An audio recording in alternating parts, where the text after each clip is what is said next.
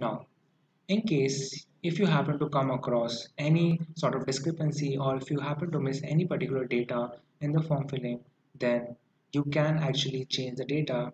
If you missed any particular information, what you're supposed to do, you come to edit save form, the whichever recent form that you filled up, you click on that, and then it mentions the different details and the different information. The team number is right, his name is Suresh Goda, and his phone number is right, LPG.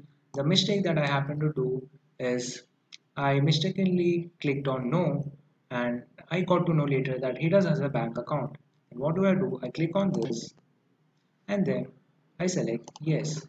I then swipe left, and he has an Aadhaar card. I again swipe left, and I have come to the end of the form filling, and then this part is ticked, and then save form and exit.